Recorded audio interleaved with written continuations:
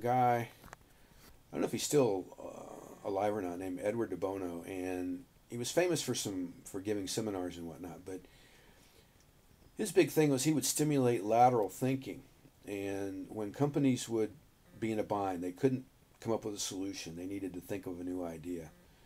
He would pull out a dictionary and then randomly pick out words.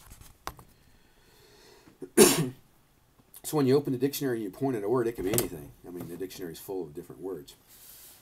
And so there would be this group of people, and they're sitting around the conference room table, and they can't figure out, they got a problem, and they can't figure out what to do. So he goes in the dictionary, pulls this up, and they start going through these words. What the words do is when the brain starts to think of the word, begins to draw associations and connections. So what he was trying to do was to randomly pick these words so that there could be an association to the problem.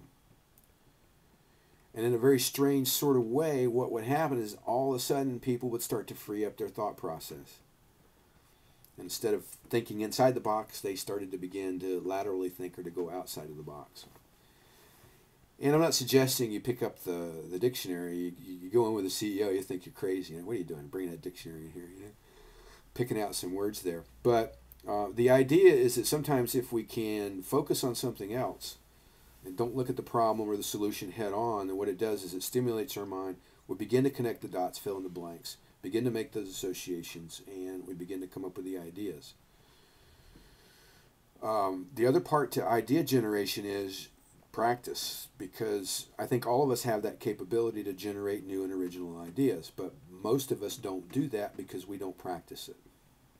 So if you practice it and allow yourself to do it, allow yourself to be creative, then you should be able to apply that to the workplace.